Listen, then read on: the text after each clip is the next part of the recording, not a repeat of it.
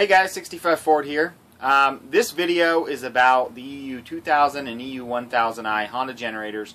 This is the extended fuel tank capacity, and I'm going to show you a way to do it for cheap. I'm talking, you can have an extended range for under 20 bucks or so for both of your Honda generators. Let me show you. The issue with the Honda generators, if you're running them for an extended period of time, especially at full load, they only have, like the 2000 only has the 4-hour capacity, and then you have to refill the 1-gallon tank. Now the nice thing about the extended range is you can actually hook a fuel hose to your cap and put this in another gas tank or something to the effect. Now the Honda EU2000s and the EU1000s both have a fuel pump inside, and that's because, you know, most engines are gravity fed. You know, in lawnmowers and stuff like that, the gas tank is higher than the carb, so gas is just fed down. But to get more of a capacity, they actually have, majority of the gas tank sits higher in the carb, but some of it sits lower, so they actually had to put in a fuel pump to pump that last little bit of gas into the carb. That's our benefit, though, because that allows us to suck more fuel in there. Honda's also went through and made these things airtight, and you know, they got a little off and on switch. Now you can buy the caps off eBay, the billet aluminum ones for, I mean, they're like 20-30 bucks each. If you have two, it kind of adds up, but I'm going to show you how to do it for next to nothing. Here you see a cap that's actually already been modified, and what this has on top of it is this is actually a petcock, a gas drain off of Briggs and Stratton. Okay, and what I do is I actually modify this into the cap. But I also make so at any point you can take your original cap and turn it right back in to an original cap. If you don't want the extended range anymore, if you just want to temporarily do this, you can put it right back. Let me show you how. I'm going to pull out a little retaining pin,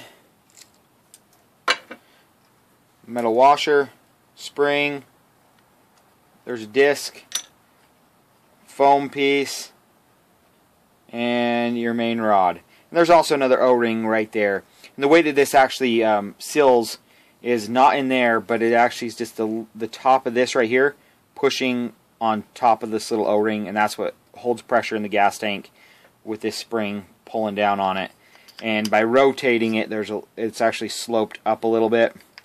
So by rotating this, it actually lifts it up just a little bit, and that allows air to vent out. Close, no air can vent out. Okay, we're done with this. At any point we can put this back in. So we'll just put this back together and set this aside. Now the only modifications you have to do to this is threaded, is you have to drill this out almost all the way.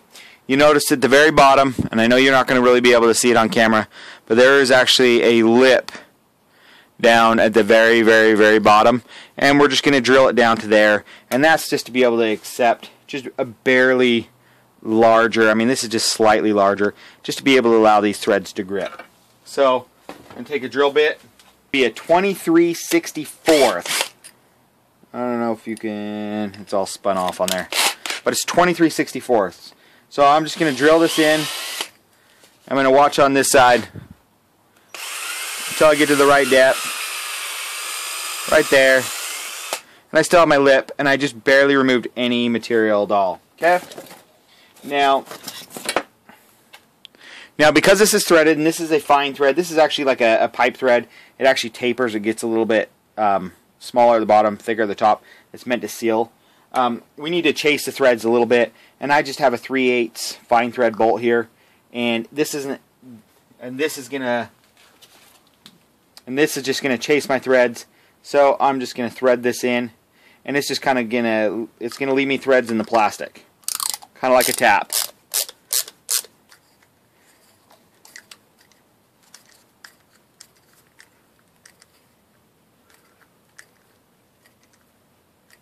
I'm just going to take it down to there. Now I have threads in there. And I can put this, you know, that's the modifications to this. And I can put this right back in, and this will seal up, and this will work just fine, just like before. Now the original ones from Briggs and Stratton, this is an original one, have a little O-ring here. These are aftermarket ones that I just barely bought. They're identical, except for the aftermarket ones didn't come with an O-ring, so I had to supply the O-ring. And the O-ring sits against that little ridge down in there. There's just that little teeny step right there. So that's what the O-ring does.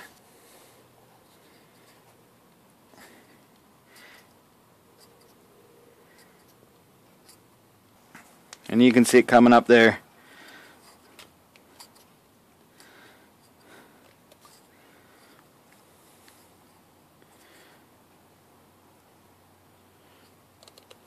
Right to the bottom. So now it's sealed against there. This thing, whole thing is airtight. And one of the nice things about it is it actually functions the exact same way as the original cap. There's an off, which blocks all airflow. So you could just put this right on just like this. You don't even have to have a fuel line attached to this, and this does the exact same thing. Off, on. But now what you're able to do is take any fuel line, hook one end to here, and put the other end. It doesn't even have to be sealed to anything. You can just stick the other end in a gas can and it'll suck it out. The fuel pump, it'll suck. I mean, it'll probably lift maybe a foot or two max, but it'll lift fuel right up into there.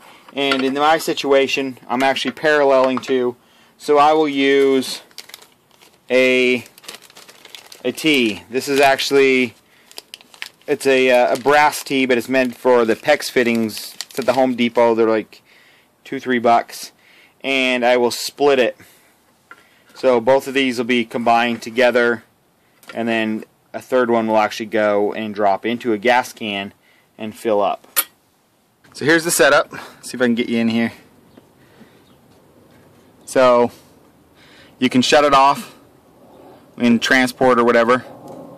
You can turn it on and it runs down across to T, and one side of the T comes to this cap, and the other one goes outside, and it just bloop, drops into a gas can.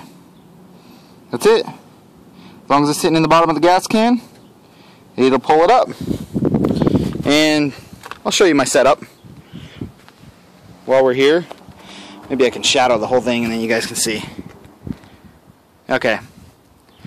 What I have is I have two EU2000s, and we have an extended exhaust that runs through here, and this is just a shield that sits off of it about 1/4 of an inch.